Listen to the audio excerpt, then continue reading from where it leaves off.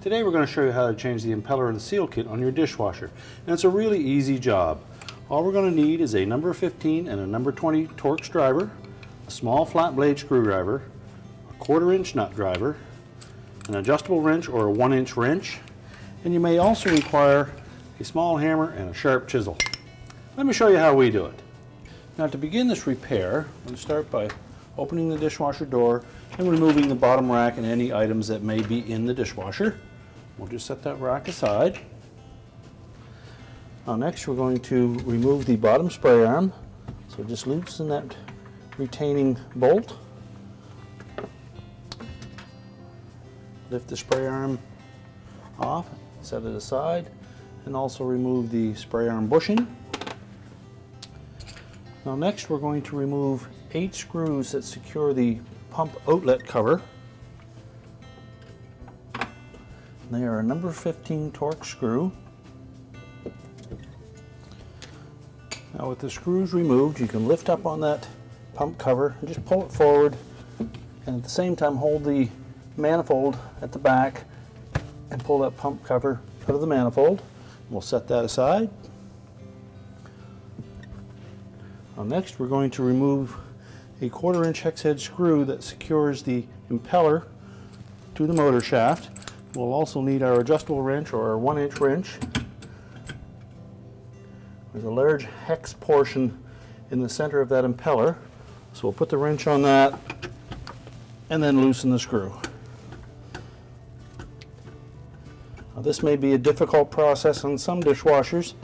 The screw may not turn easily, and if that's the case, you'll have to take a chisel and a hammer and just cut that impeller in the center to remove it. Then lift the impeller off the shaft, and if it won't come off easy, just take a flat blade screwdriver and put it down in the side there and just give it a little pry around the edges, or tap it with a hammer until you break it free, and then lift it off.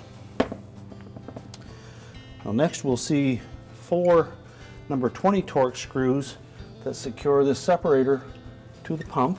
We'll need to remove those. These screws are about 2 inches long.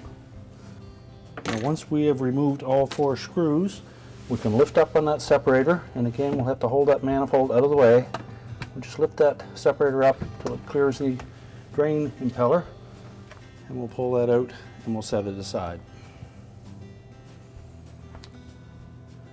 Now next we have the chopper blade and a spring, and on some models there may be a bushing that sits on top of that chopper blade. Remove those and discard them. Now next there will be an oval outlet in the top of that pump that may have 1 or 2 white plastic balls in it. So remove those. Most models you'll only find one of them on the top and the other one will be down inside. So we'll next remove that single screw on an oval shaped cover there. It's a number 15 Torx.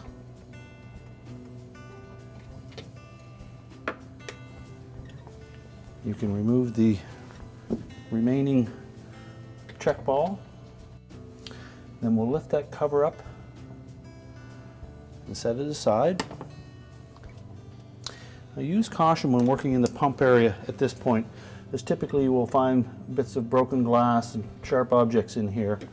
So it's actually a good idea to put on a pair of safety gloves and remove that debris. And if you have small pieces in there, it'd be a good idea to take your vacuum cleaner and vacuum those out. Now once we've removed the rest of the debris in here, we're going to remove the drain impeller. And it should pull straight off of the shaft, but if not, you can either try a flat blade screwdriver and just go around the edges of it, give it a little pry, and see if it'll break free. And if it doesn't, you're going to have to use a hammer and a chisel and just cut it straight down through the top and take it out in pieces.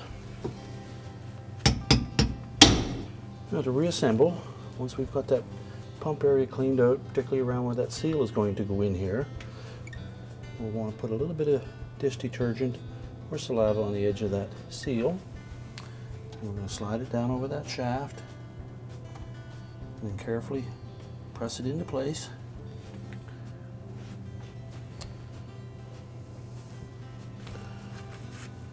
Now next we're going to slide the new drain impeller on. Line it up on the shaft. Press it down into position.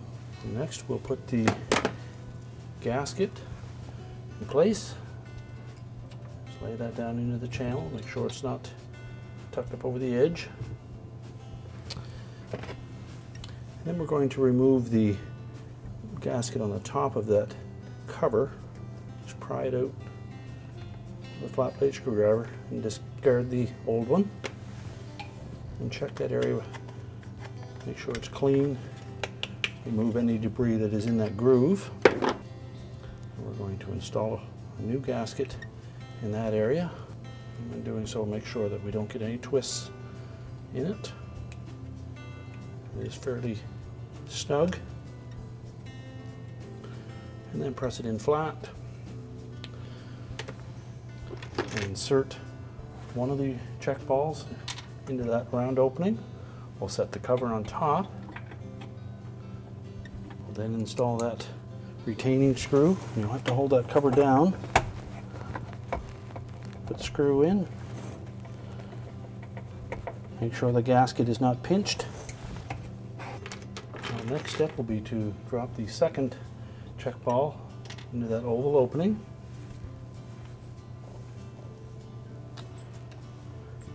And we're going to install the cutter blade and spring. So we'll insert the straight end of that spring into the opening in that chopper blade. Next we'll install the spring and chopper blade assembly. So we'll take the spring, the hooked end down, the straight end is going to go in through that looped opening, and the chopper will sit on top of that. Then we'll put the hooked end into the notch in that drain impeller. Make sure it sits down into it. Next we're going to take the separator and we're just going to pry that old gasket out of there with a flat blade screwdriver. See if we can catch a edge on that. Pry it out. Peel the old one out and discard it.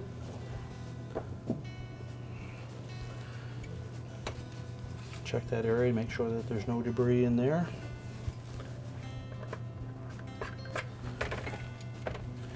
And install the new one, and then we're ready to put that separator back into position. So if we look at the bottom of it, you'll see that there is an oval opening that is going to sit right on top of that little gasket that we put in place. So line it up roughly, then we're going to lift up on that rear manifold, slide it over top of the drain impeller, drop it down into position, then rotate it. So we have the separator lined up with the screw holes and the opening on that pump.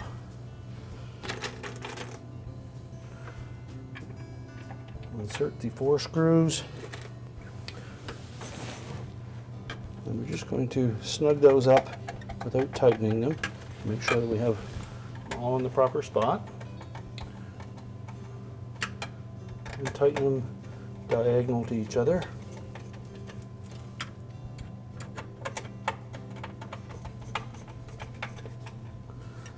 And then tighten them up securely. We'll next install the new wash impeller, and inside of the hub of that there is a projection that will line up with a groove on the shaft. So we'll set it down over top of the drain impeller until it lines up.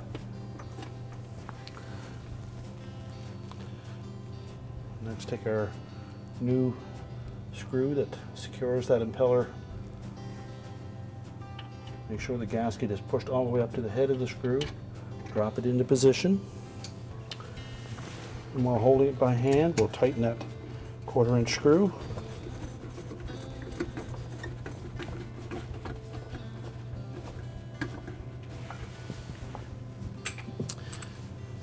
and then slide the wrench on it and then tighten it securely.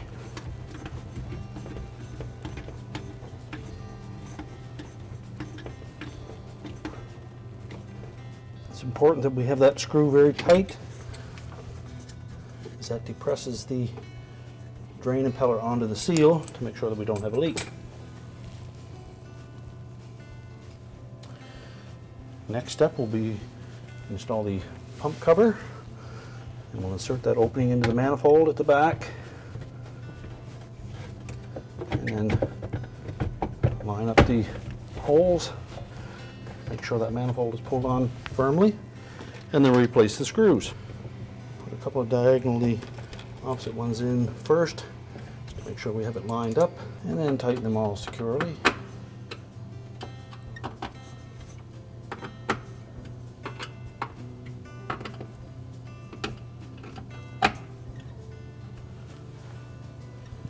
Next, we'll put the wash arm bearing on.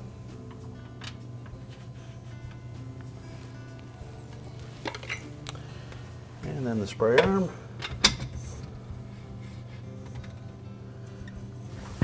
And the retaining bolt. And we're just going to spin that and make sure it turns freely. We'll replace the lower dish rack.